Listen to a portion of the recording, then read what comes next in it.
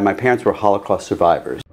My grandfather was shot and killed when the Nazis first came into town. One time, come home bloody from like fighting somebody, so he was very Jewish. He said, "Do you know the difference?" I said, "No, I don't care." And he went, "Phew."